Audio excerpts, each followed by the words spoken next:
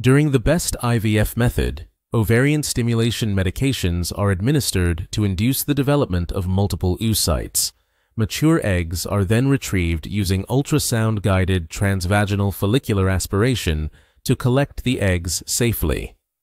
Then, with the aid of a high-resolution microscope, a healthy sperm cell is carefully selected from the man's sample. That healthy sperm cell is carefully injected into the cytoplasm of a mature healthy egg to achieve fertilization. The egg and the sperm form pronuclei and move towards each other to form a zygote with a complete set of chromosomes. The zygote undergoes cleavage, forming a morula, which then develops into a blastocyst.